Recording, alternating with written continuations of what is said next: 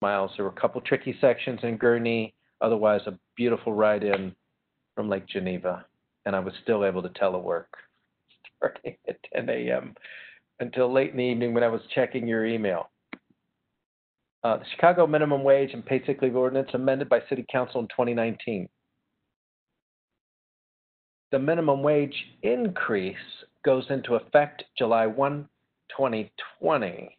We've received a series of questions lately about the different classes of workers, the size of the employer, where employees are working.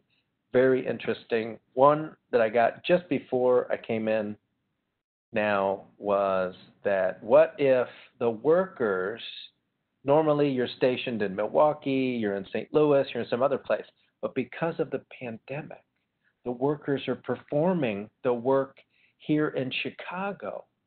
So they're teleworking, but the work is done here in Chicago.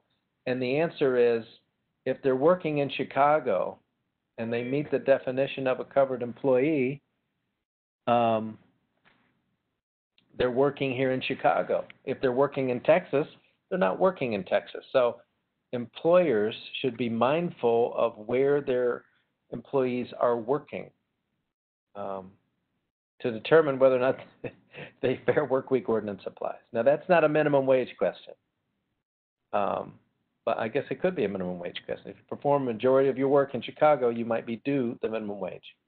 So to back up and slow down, we drafted minimum wage rules. We put those out for public comment. There were many commenters. We reviewed the comments. We came up with final rules, posted those. We've been hosting webinars Tuesdays and Thursdays at 2 p.m. We've had online office hours Fridays at 2 p.m.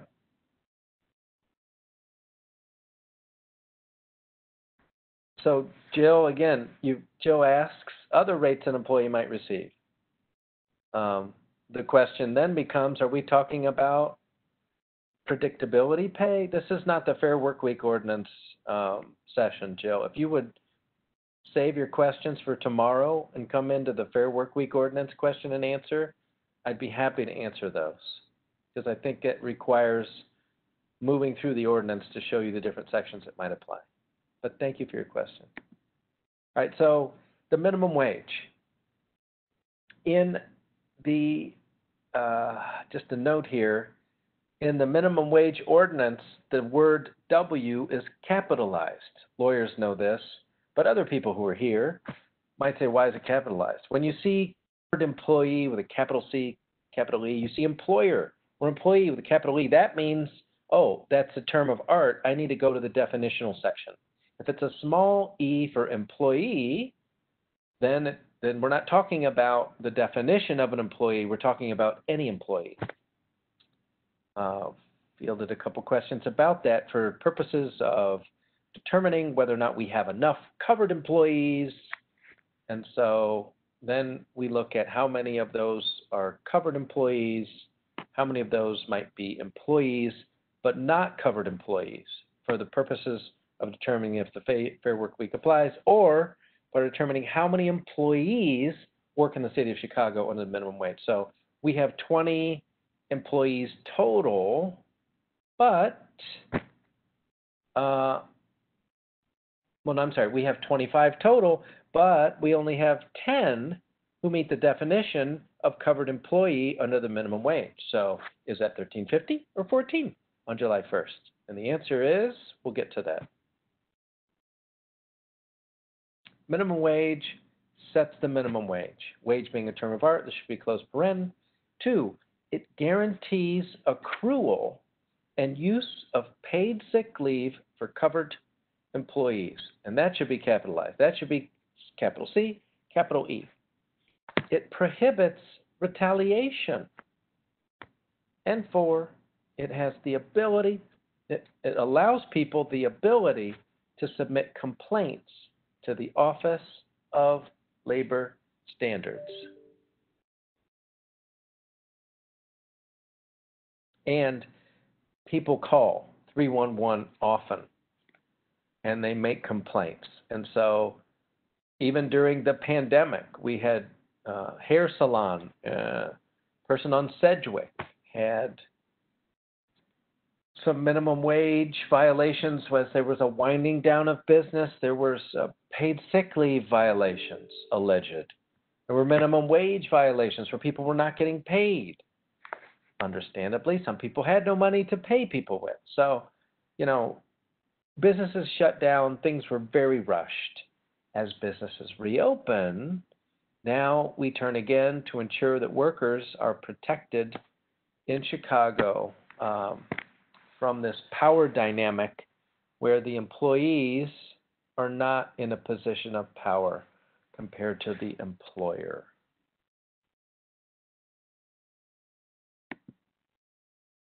So I thought it might help to just show how the ordinance changed.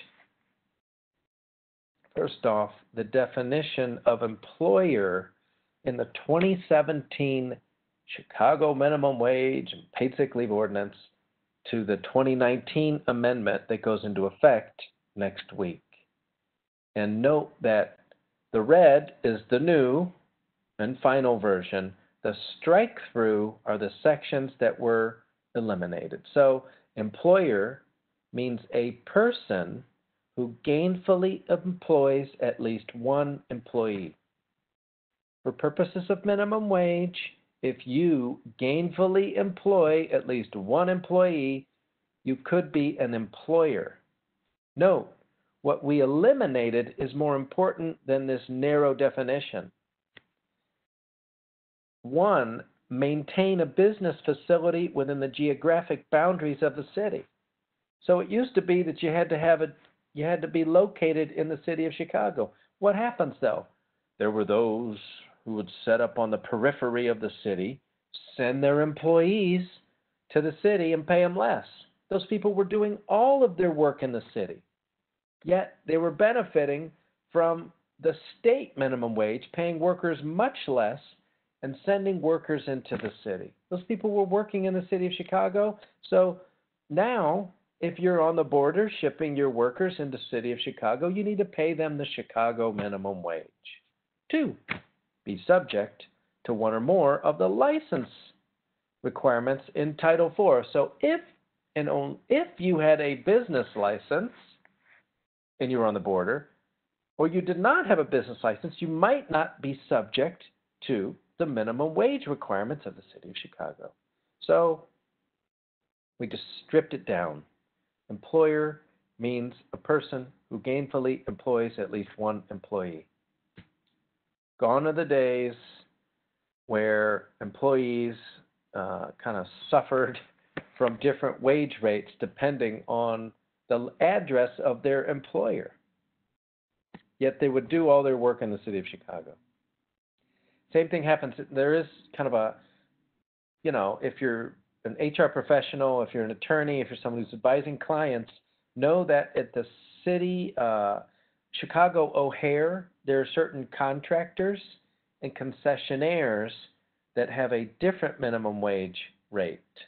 And that minimum wage rate is set. And on the river walk, for contractors and concessionaires, there is a different minimum wage. We're in the process of trying to get that information landed on the website, but it dates back to the kind of the same concept. If you're putting workers to work in and at O'Hare, contractors who are from Ohio, Iowa, wherever, shipping workers to work at the O'Hare Airport, then they should benefit from the worker protections at O'Hare. And that is still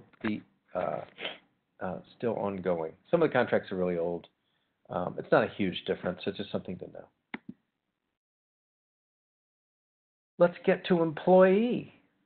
An employee means an individual that performs work for an employer in the capacity of employee as distinguished from a contractor pursuant to Internal Revenue Service guidelines. This section struck out the exceptions for domestic workers gratuities, occupation, however, we added it somewhere else. But the important note here is they have to be employees. We're not able to reach those that are independent contractors and require that they be paid the Chicago minimum wage. They have to be an employee. Purposes of the City of Chicago, at this time, I'm hoping at some point down the road we could address the issue of misclassification. We're not able to. We could find a pattern or practice where people were abusing the 1099 system, perhaps contact the Illinois Department of Labor, where they make determinations of classification. We could contact the Illinois Department of Employment Security, where they are able to determine the class of worker. They're more interested in a test to determine whether or not someone is an employee as opposed to an independent contractor. At this time, the city does not have that power.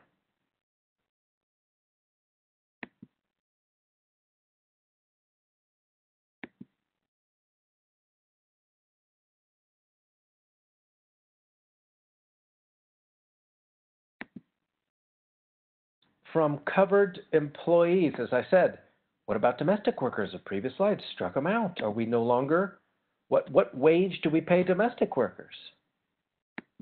Well, covered employee does not include an individual permitted to work for an employer who has fewer than 4, with the exception that, it's like an exception to an exception, it's like a double negative, all domestic workers, including domestic workers employed by employers with fewer than 4, shall be covered employees if the individual meets the other requirements. So domestic workers move to class 2, or I call it class 2, class 3, but they go to the tiering of sizes.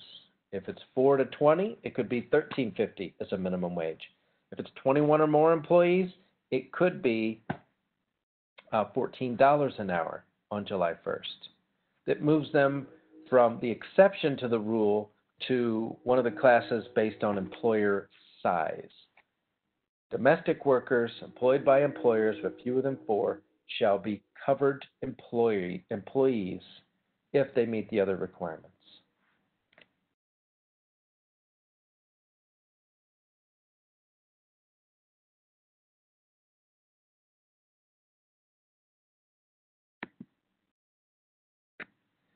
How do I know, this is an attempt at a hypothetical, like a fact pattern, an illustrative example. How do I know if I'm a covered employee in regard to the minimum wage? Any employee is covered if in any 2-week period the person works at least 2 hours while physically present in the city of Chicago. For example, the question I got via email, these workers, they're teleworking from Chicago. Do I have to pay them the minimum wage? We're from, Tuscaloosa. I think Tuscaloosa is Alabama. We're from Indianapolis, Indiana. In any 2-week work period, they work at least 2 hours for an employer while physically present in Chicago. They could be considered a covered employee. It's a stretch, I know, but it's the law. And we have the power to protect those that work in Chicago. And this is from the ordinance down below.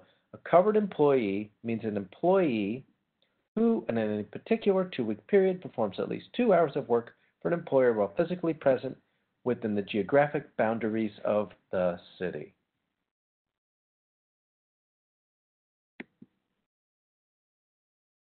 Note, time spent traveling in Chicago that is compensated time. A delivery person is considered work in Chicago. However, time spent traveling in Chicago that's uncompensated time is not considered work. For purposes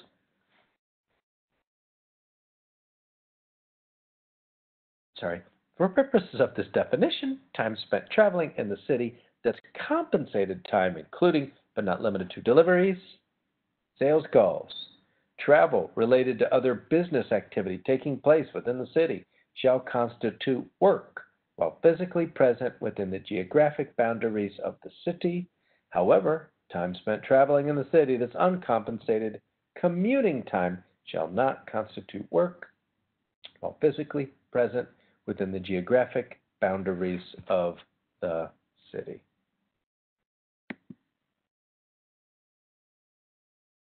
Exceptions. Wait, did they cut out my slide? Where's my slide? Oh, they cut it out. Sometimes you put a draft together and someone doesn't like your... Let me see if it's in here. Ah, it's there. Never mind. Say exceptions to the definition of covered employee. Anyone working for an employer with fewer than 4 employees, except domestic workers, is an exception to the minimum wage requirement. So you're required to pay them either $13.50 or $14 based on the size. If you have less than 4, you don't have to pay the minimum wage. However, then you default to the state minimum wage. And some have asked as recently as a few minutes ago via email, what about the Cook County minimum wage? I can't speak to what the Cook County minimum wage is. And the county is large and wide. So if you believe that I'm not in the city, but I'm in a county, I need to pay the county minimum wage, then you need to look into that. I do not have a working relationship with those that enforce the minimum wage of the county of Cook. That's not to say I would like to have a relationship with them, but I just don't at this time. Outside sales, and I say salesperson, but according to federal law, they say salesman. Forgive me, I'm sorry. They're just not from this millennia. If you're an outside salesman, under that definition, you probably know what an outside salesman is. If it peaks, this is what I do, then if you meet that definition of an outside salesman, you are an exception to the definition of covered employee. You're not due the minimum wage. And I think it's, like what are they? They sell knives and pots and pans and encyclopedias. We had a set of encyclopedias when I was little. I don't know what they were. Not encyclopedias. It was like a series of books. Members of a religious corporation or organization are not required to be paid the minimum wage. That might include, but not be limited to, Catholic churches, like if the Seventh-day Adventists or other organizations, like let's say, for example, Baha'i. I was on a bike ride this weekend. I keep talking about it, but the Baha'i Temple has workers there. If they are members of a religious corporation or organization, they might be accepted from being paid the minimum wage. That's probably not in the city of Chicago, the Baha'i Temple, but let's say they have an office. Or, for example, Moody Bible. Members of religious corporation or organization are exempt from the minimum wage requirement. 4, a student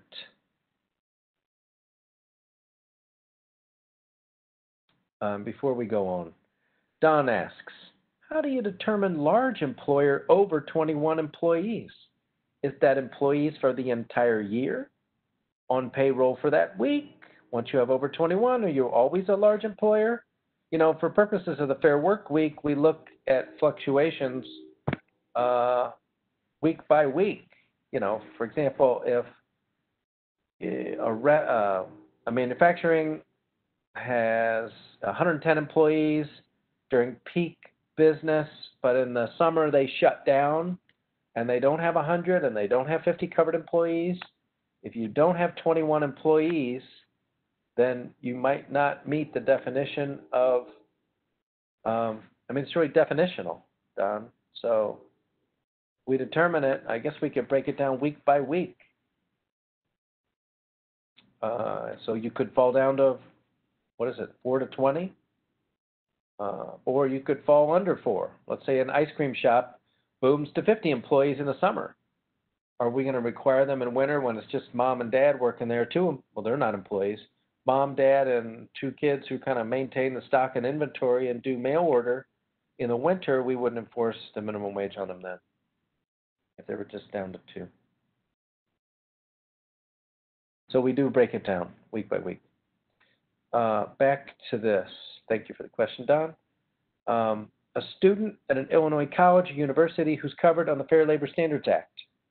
So that's definitional. I would refer to the actual ordinance to get complete, but I think it comes out of the Illinois minimum wage law. Unfortunately, in the minimum wage and paid sick leave ordinance, it refers to Illinois minimum wage law, and you kind of, if you work in this area a lot, you kind of have to have both up all the time. Let me get the minimum wage ordinance for the section on minimum wage.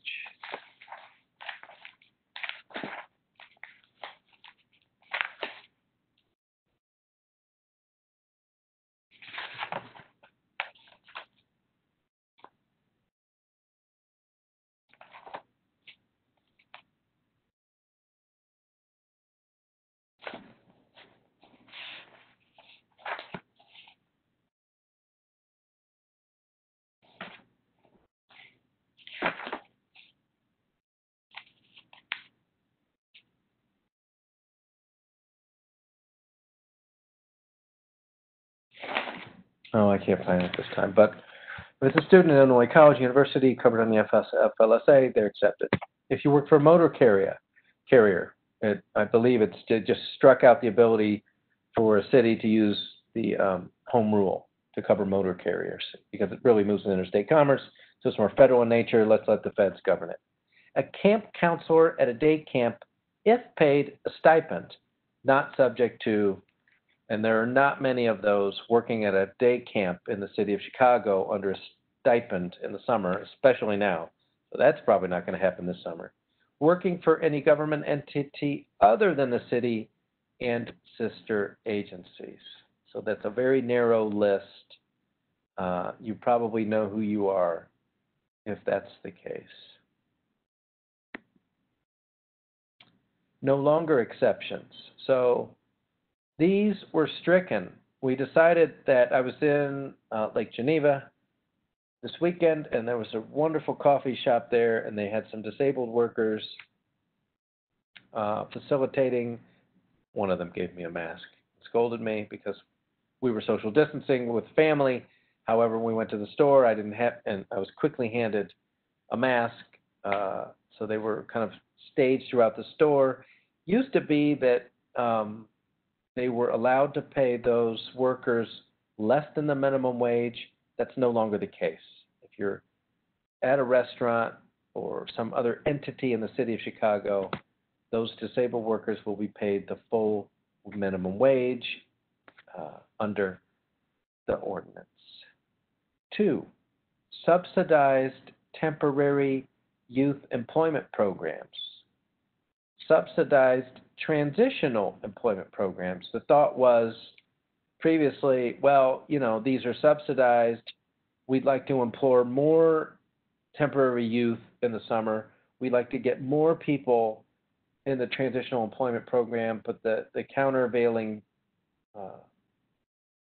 view is that let's pay those people the full minimum wage. So they were stricken as an exception. And those people are paid the full minimum wage, depending on the size of the employer. For remedial education programs, full minimum wage. For learners, which is a term of art related to, it's kind of like apprenticeship programs. If you're a learner, it's a very defined program. I think it's in the minimum wage law, but I'm not sure. I could find it. Right now. So I've referred to the minimum wage law, meaning the Illinois minimum wage law. It can be found at 820 ILCS 105/1. There is a link here. It's pretty easy to find. That link probably doesn't work, so I don't know that you should click on it. No, it probably won't if you click on it, but that is the link. You just go to the Illinois General Assembly website, or you just type in minimum wage law 820 ILCS 105. You'll probably pull it up. The font is in Courier or something, so if you want to pull it down and look at it, move it to Word so you have it and it's more searchable. Recommend saving it as a Word document.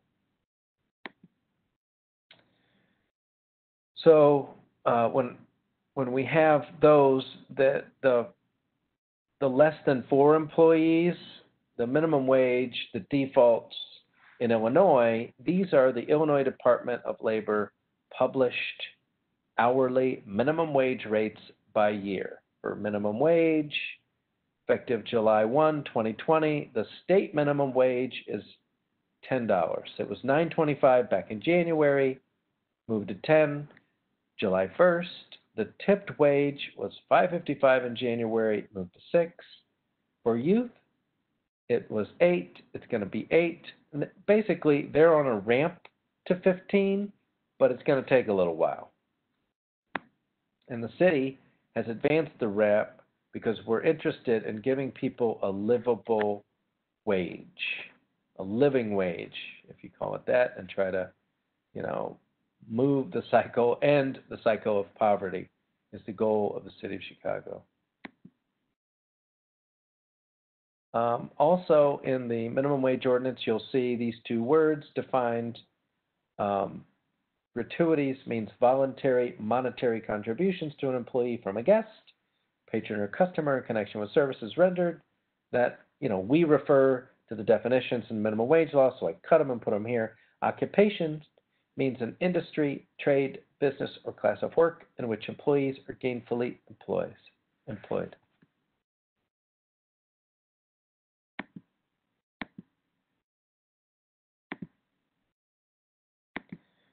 So this is the top portion of the new public notice.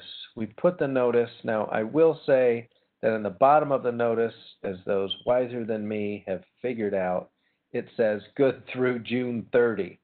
So we are trying to get that updated public notice and strike out that June 30 part through review and updated. I'm hoping by the end of the day tomorrow, I will keep my expectations low. But this just breaks it down and in more of a visual format. Large employers with 21 or more employees. So that, for Don's question, 21 or more employees, then you default to the 14 in July, 15 July 21, and 2022 we'll talk about in a minute.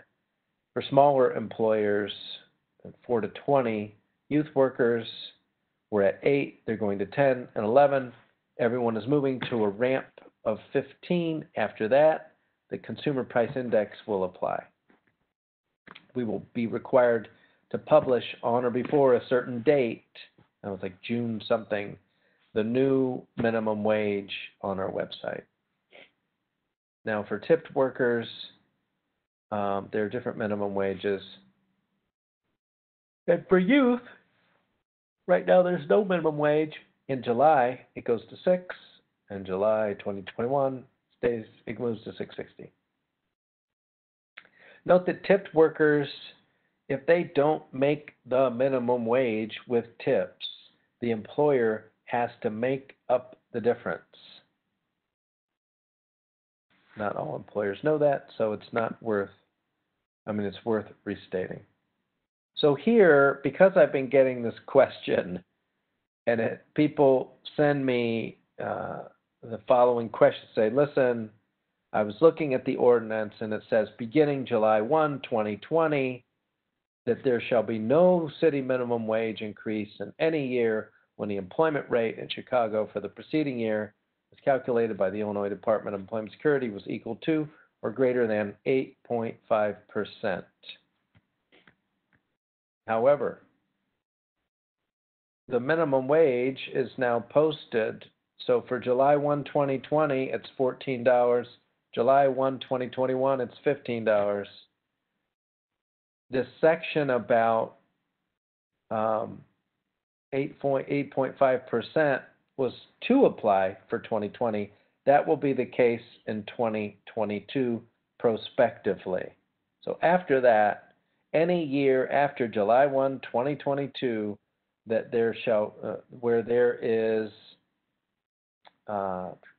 the unemployment rate in Chicago for the preceding year as calculated by the IDES was equal to or greater than 8.5%, there would be no minimum wage increase if it were found that the increase was greater than 8.5%.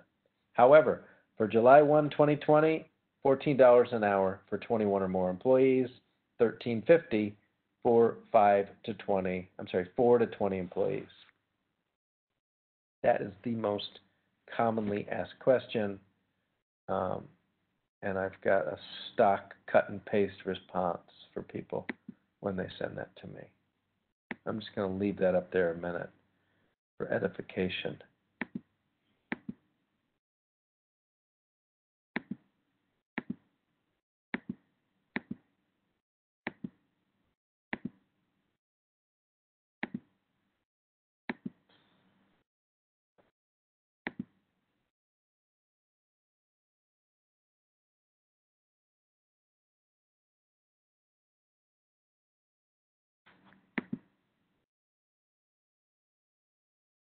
We advance. Well, my computer's probably going to die before we're done, so if I suddenly cut out, you'll realize that my computer's dead. Just kidding. No, that's true. Employers must keep records regarding commissioned employees. Commissions, or commissions plus base wage, must equal at least the minimum wage. Some commissioned employees will meet the definition of outside salesmen, aka outside salespersons. I have been working on one particular question regarding commissions and the minimum wage for an employer. I need to get back to them about it. So if you're on here, know that I'm thinking about you and trying to get that done.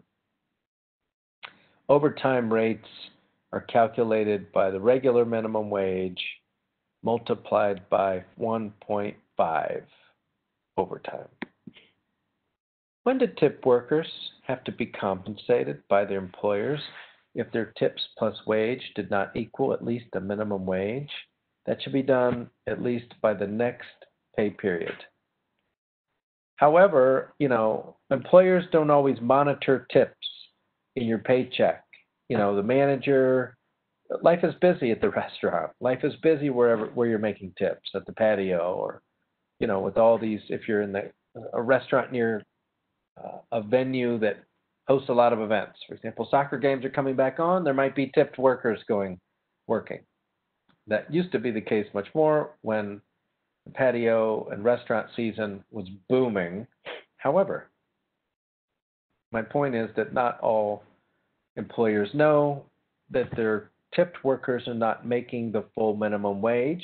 It's incumbent on the employee to say, hey, listen, I don't know if you noticed, but I didn't make any tips this week. I had an ice cream parlor worker call last, I don't know, it was some point in the not so distant past, pre-pandemic, and said, I'm not making the minimum wage at the ice cream parlor. I think he called when I was freezing out. I say, okay. And my employer told me, well, that's not my fault. And what happens is in some businesses, there's a Danish or pastry shop. I don't want to name it, but they use a jar. And so the owner pays everybody on a tipped wage. And the workers are like, listen, we share a tip jar. No one ever throws any money in the tip jar. So we're paid like $6.80 or $6.25, but we never make $13 based on the tip jar. It's not fair. And here's how it works. If one person's working the register, right, and the other person is helping the customer, the register doesn't figure out who was helping the customer and assign any tip that comes in to that person. The tip is placed in a pool and distributed among employees. It really didn't sound fair. So you could believe that our investigation into that little pastry shop will go at minimum wage and try to bring the full force and effect of the law to bear. And the ice cream shop employee, I believe he talked to his boss and said, listen, I talked to the Office of Labor Standards, said where I don't make enough to meet the minimum wage, you should supplement my income. A complaint was never made to 311, so I'm assuming the employer did the right thing and made it up. Okay. What happens Well, I've already answered this. I could go back to that slide, but generally the unemployment rate doesn't exceed 8.5%. I'm sorry, yeah, unemployment rate for the preceding year doesn't usually exceed 8.5%. But we are in new territory. For July 1, 2020, we're set. For July 1, 2021, we're set. However, beginning July 2022, and on every July 1st thereafter, if the CPI increases more than 2.5%, then the minimum wage increase would be capped at 2.5%, and there'll be no minimum wage increase in any year when the unemployment rate, as calculated by IDES, was equal to or greater than 8.5%.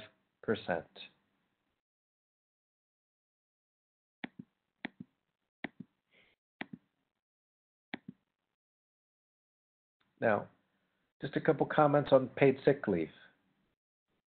Paid sick leave involves accrual. It involves accrual in whole hour increments. So if you work at a job site and the accruals come in at 0.25, 0.26 an hour, you work 30 hours, you're supposed to get whole hour increments. So you would get 1 hour, 2 hour, 3 hours of paid sick leave, not 0.25, 0.75, 0.68. The hours should be rounded or shown so that a person knows to the whole hour how much paid sick leave they have. Accrual. Carryover is really important in that based on whatever your fiscal year is, at the end of the year, an employee can carry over 1/2 of their hours.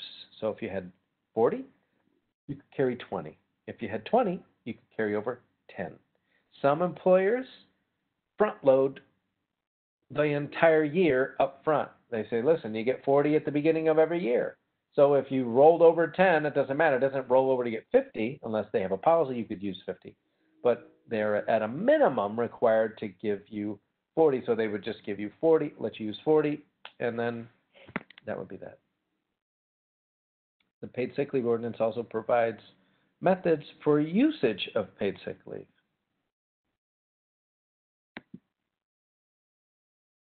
Note, however, that in the minimum wage ordinance, that section that was stricken, and they came in 2019 and they amended it to change the minimum wage and the different classes of workers. This is a cut and paste from parts of it. But if you look for the new minimum wage ordinance, you'll get a PDF, and it shows that certain sections were stricken. That's where there's a halfway line through. And then other sections were underlined. They were added, like the ones up top were added completely. Inadvertently, there was a scrivener's error. And that scrivener's error, it was discovered that section 124.010 contained a scrivener's error. I love saying that. That erroneously removed groups from that were previously subject to paid sick leave of the minimum wage and paid sick leave ordinance. Accordingly, section 124.010 of the MCC is hereby amended by adding the language underscored and by deleting the language struck through. So basically say, hey, listen, we accidentally excluded certain people who would be covered under paid sick leave. Anybody who works in the city of Chicago who's a covered employee shall get paid sick leave. And that's what the scrivener's error fixed. Employees who work in the following categories shall be covered employees under 124.045, which is the paid sick leave section of the ordinance.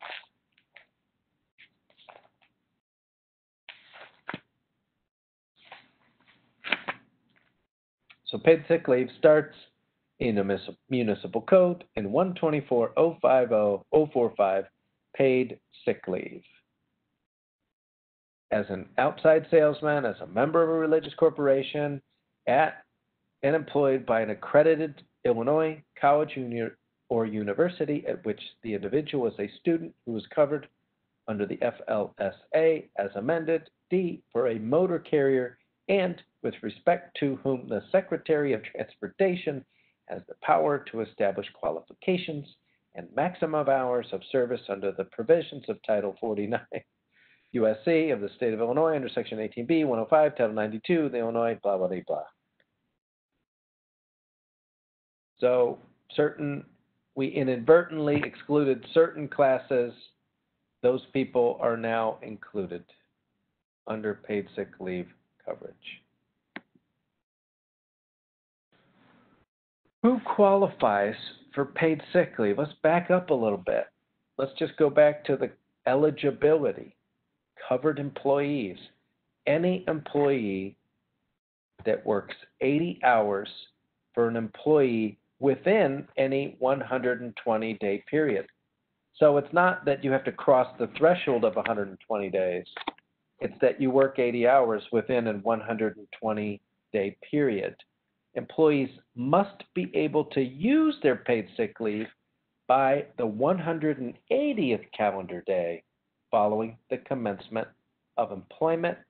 There is no consideration of the number of workers an employer employs for PSL. I do see a question. Let me get to it. If I can find it. There it is.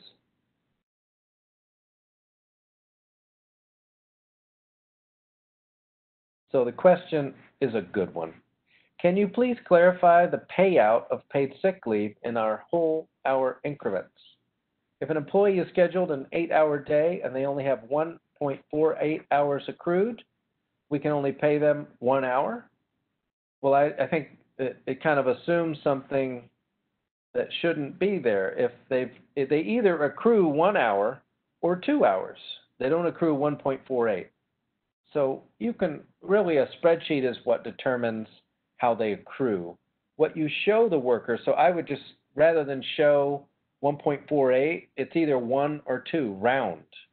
So what they have available, if we do a subpoena, we get your records, and I've got 1.48 hours. It could be a violation because it's supposed to be in a whole hour increment. So behind the spreadsheet, the mathematical setup of what hours you accrue should be in a whole hour increment. So that person would only have 1 hour of accrued paid sick leave. So I guess the answer is yes to your question.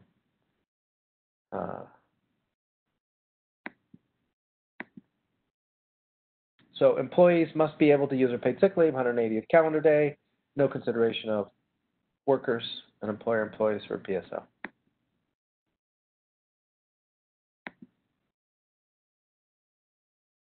Employees begin accruing paid sick leave the first calendar day after the first day of employment. They accrue or earn 1 hour of paid sick leave for every 40 hours worked in hourly increments. That's that hourly increment. So if I work 35, it might be a fraction, but then what you show or what is established as accrued becomes a whole hour increment. I know it's kind of tedious. It's almost negligible as far as the scheme of things. And the spreadsheet doesn't see whole hour increments easily, but that is how, and that is what we expect. And I can tell you 9 out of 10 cases we get for paid sick leave, the spreadsheet shows fractions. The real concern is whether or not people are allowed to take paid sick leave. This is not a violation we would be seeking millions of dollars in damages over.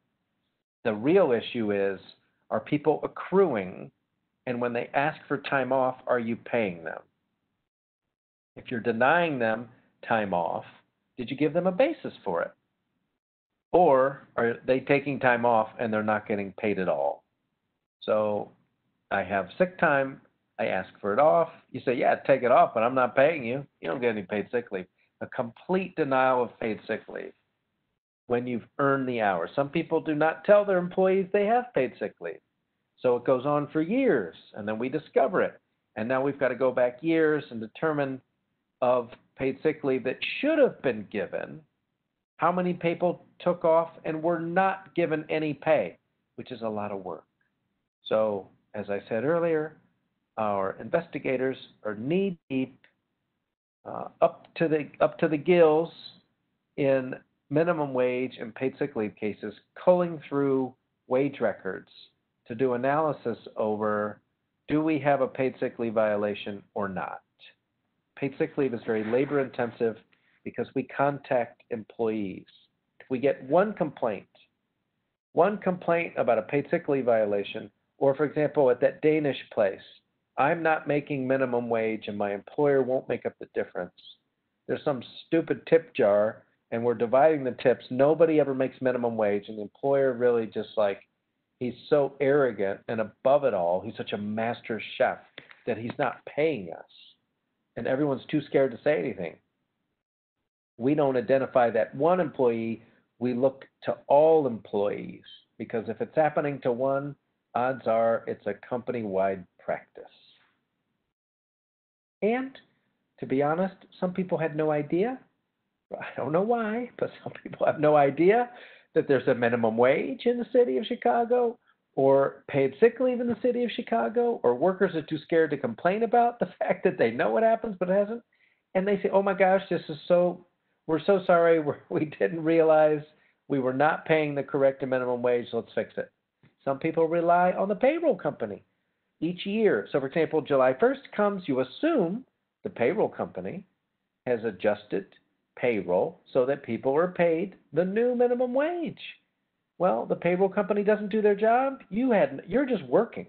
You're the manager, you're the owner, you're paying this payroll company to do their business for you, to your business for you.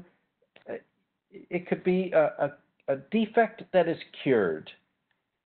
Mea culpa, I'll pay these people back. 1 hour paid sick leave, 40 hours work, up to 40 hours of benefit year, consecutive 12-month period. Hours worked outside Chicago don't count toward paid sick leave, much to the consternation of some. Oh. Eligible covered employees can use up to 40 hours of Family Medical Leave Act, or 40 hours of paid sick leave during any benefit year. Just let me qualify by saying Family Medical Leave Act is very technical. I'm not the regulator of Family Medical Leave Act. You probably have an HR professional. You are an HR professional. If you're a worker, there's someone in the HR shop who understands Family Medical Leave Act. People apply for it. They're approved. People apply for it. They're denied. You can use it, not use it. It's very technical. For purposes of the city of Chicago, you could carry over as many as 40 hours of Family Medical Leave Act hours and only use them as family medical leave. So paid sick leave, you can carry over 20. For Family Medical Leave Act, you could carry over up to 40 if earned. During the first benefit year, accrual up to 40 of PSL, all of which can be used for Family Medical Leave Act.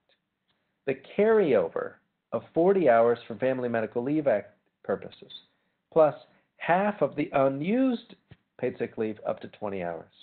So there's a total potential carryover of 60 hours. But know that FMLA is technical. Who applies for and gets it and how it's administered, that is not before the Office of Labor Standards. We just look to whether or not it's accrued, whether or not it's handled, whether or not it's granted. It could be a separate violation. But those in that area of the law are keenly prepared for those questions and answers.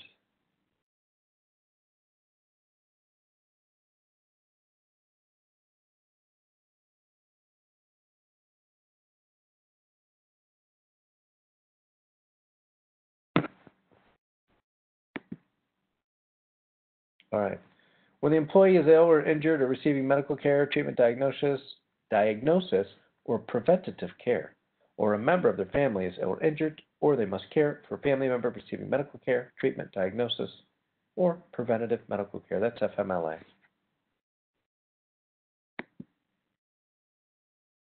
Oh, I'm sorry. That's just straight paid sick leave. When the employee is ill, receiving medical care, treatment, diagnosis, preventative care, or a member of their family is ill, injured, or they must care for a family member receiving medical care, treatment, diagnosis, preventative medical care. Note, paid sick leave can also be used if the employee or a member of their family is the victim of domestic violence or a sex offense. Good law. 2, the place of business is closed by order of a public official due to a public health emergency. Well, it sounds like we're in one of those right now. 3, they need to care for a child whose school or place of care has been closed by order of a public official due to a public health emergency. Sounds like now. Paid sick leave can be used to take care of a child if your business is closed due to public health emergency. Note that the definition of family member is very broad. Family member means a covered employee's child, legal guardian or ward, spouse under the laws of any state, domestic partner, parent, spouse or domestic partner's parent, sibling, grandparent, grandchild, or any other individual related by blood or whose close association with the employee is the equivalent of a family relationship.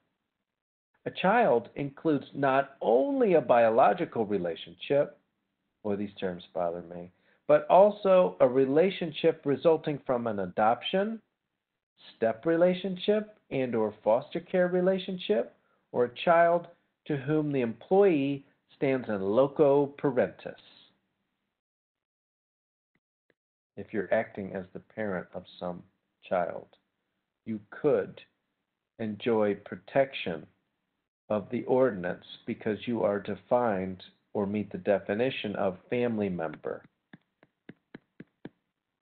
A parent includes a biological, foster, step-parent, or adoptive parent, or legal guardian of an employee, or a person who stood in loco parentis when the employee was a minor child. This kind of touches the reality of many in the city of Chicago to allow workers to take care of their families under the paid sick leave ordinance.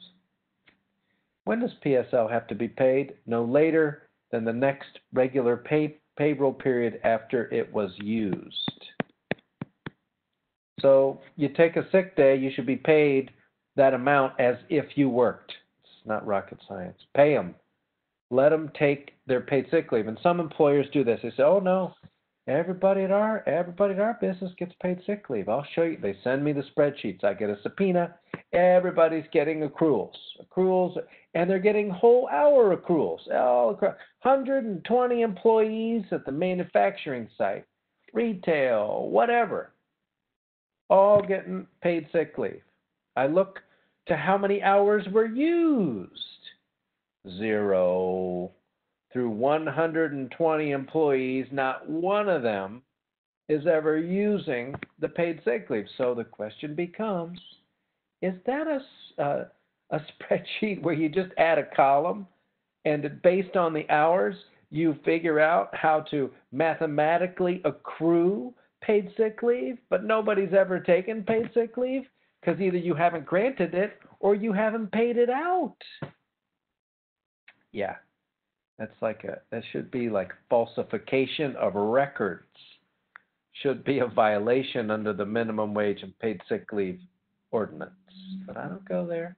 We just investigate the facts we're given, and if we talk to employees and they produce wage records that show they took days off and were not paid, then we approach it that way. Employers do not have to pay out unused paid sick leave upon termination, resignation, retirement, which caused a lot of people stress. I have paid sick leave. It shows up on my paycheck. The business shuts down. They terminate you. You resign, you retire. You don't have to pay out paid sick leave during a pandemic. We laid everybody off. I'm not paying anybody off. And you don't have, well, unfortunately, you don't have to document give those people back those hours after resignation, retirement, layoff when they return. Yeah, tricky. So we're at the 3:02 mark, 62 minutes in. I hope I've covered enough information. Don, I think if your employee counts, you have to determine that yourself. Figure out which wage is proper. To be safe, wouldn't you want to pay them the minimum wage? Because if you ever did it incorrectly, we could find a violation each day for each employee, $500 to $1,000 in each violation. And each violation is 1 day at a time for each employee. So determine your employee count and pay them at the rate they should be paid. That didn't help, I'm sorry.